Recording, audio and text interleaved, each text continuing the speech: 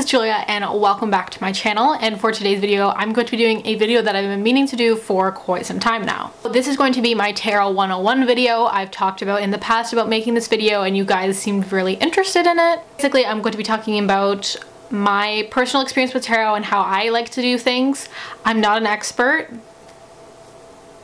so don't come at me.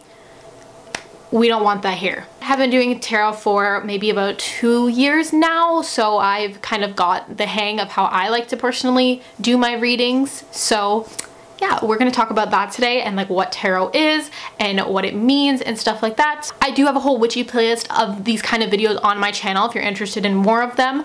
I have some videos about my crystals, about my tarot card collection, because I do have more than one deck, and yeah, all things witchy, about my personal experience starting my kind of spiritual journey. But yes, today's just talking about tarot. Another quick disclaimer that I want to mention is tarot is not like how it's presented in films. So it is not, the card is going to tell me what day I'm going to die or when your boyfriend's going to break up with you or when you're going to dump this person. That's not what a tarot card reading is. The first thing getting into tarot is picking a deck, and a lot of people have the view that, you know, your first deck should be gifted to you because it's better luck that way. Some people hold that view that someone else should buy you your first deck and that it's bad luck to buy your own, but some people don't care and will buy their own. I personally say do whatever you want. I was gifted my first deck technically, but I picked it out, which I think is a good way to do it. I don't think it's bad luck if you buy your own deck. I think it's good because if you picked it yourself, then you feel drawn to it, because if you're gifted a deck that you didn't really see, then you might not feel drawn to it. And that's another thing, when you're picking your deck, you have to feel a somewhat pull to it, if that's the art of the cards or just the way they look or anything like that. Or if you just see it and like feel like that's the deck I want, get it, because that's the deck that you're gonna really enjoy using. Standard tarot deck consists of 78 cards. It is divided into the major arcana and the minor arcana. The major one consists of 22 cards and the minor one consists of 56 cards. So the major arcana is more of like the world, the lovers, and those cards that you see.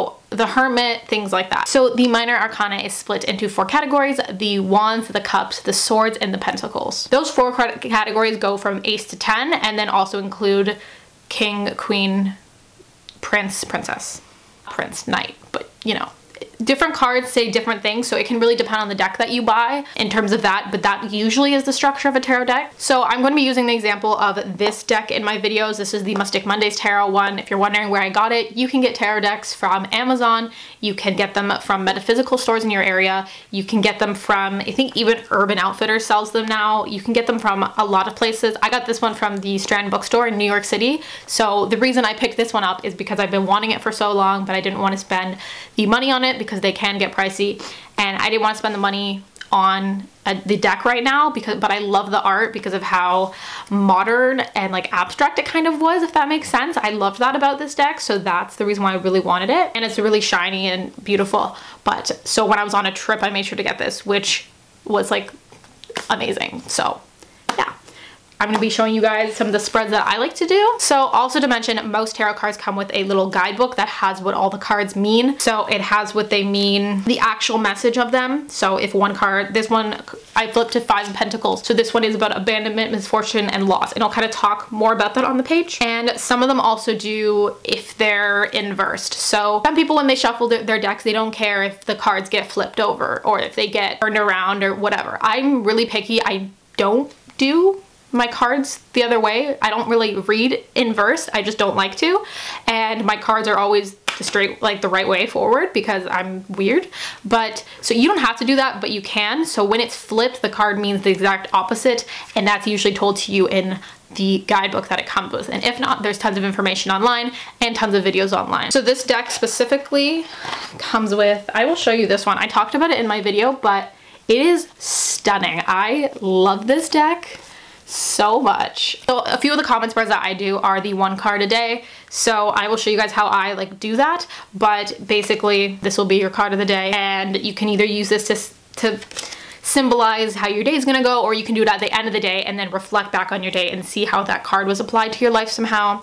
So even if the card was more about money and like financial struggle, you could kind of see maybe at some point in that day you had some budgeting issues, or you did go out and spend some money, and then it kind of causes you to reflect on like your financial issues, if that's what the card kind of represents. Or not even if it's you, but if you met up with a friend who has like an issue like that and you get that card later in the day, then you can kind of reflect on that and kind of link it to the other person too. So the tarot is really up to interpretation and relating it to your personal life and making you grow as a person. So it's not telling you this is going to happen when, but it could say there's going to be some obstacles soon.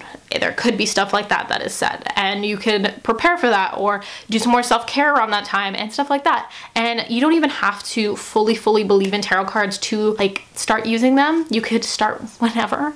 And I believe in these cards, but I don't rely on them for all my decisions. Like, I don't want people to think that, you know, if you have a tarot deck and you're making a big life decision, you can just, you know, like the card's gonna tell you yes or no. Like, this is not a magic 8-ball. Like, no. You can use these to help you make decisions in life and help aid you going forward and help you towards your goals. 3-card spread is one that I do a lot. I do it on my Instagram. If you don't follow me there, you can. I do tarot readings and tarot spreads and stuff on there.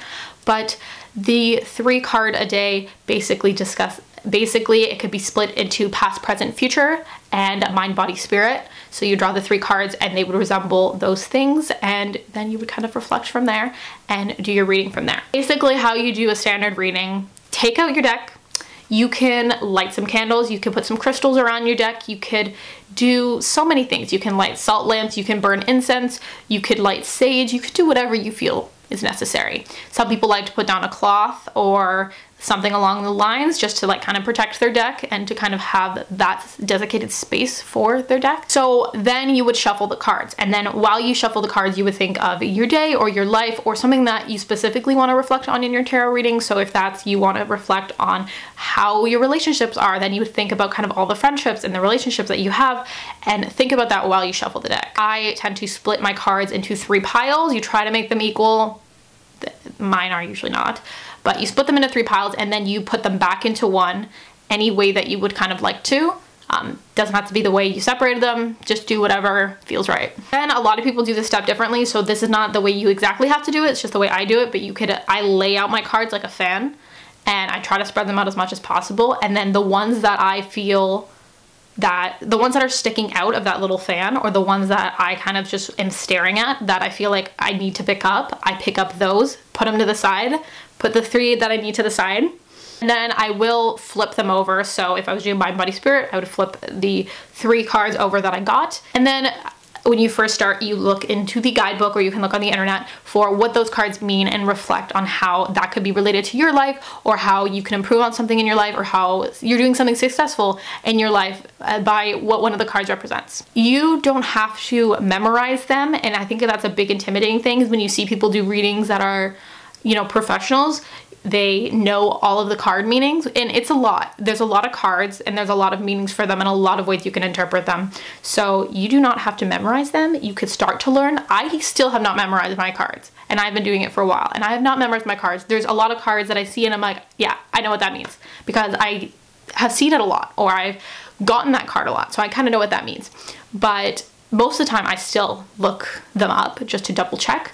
Especially when I'm doing it for myself, it's easier that way. Like, I'd rather just double check, and then sometimes I'll write the notes about my tarot reading in a notebook or something like that. And then when you're done, you could put the deck back. Some people like to blow on their deck. Some people like to burn out their candles afterwards and put away their stuff when they're done. Or a lot of people just like to say thank you to their deck. So that could be in any way you want to do that. So you could literally say thank you, or blow on the deck, or say thank you in your head. It doesn't matter. Do what you want. That is my little guide to tarot and just the basics of what the cards kind of are, what the cards can like do for you as a person. And yeah, that's how I personally do my readings. Some people do them quite differently. I'll link a few videos down below on other people discussing tarot so that you could, you know, do your research, get a wide range of opinions and topics about this stuff. Thank you guys so much for watching this video. If you enjoyed it, like and comment down below. I would love to hear from you, and you can follow me on any of my social medias, including Instagram, Twitter, Goodreads, anything like that. Or you could check out more of my witchy videos that will be in the description box. Thank you so much for watching. I'll see you super soon. Bye.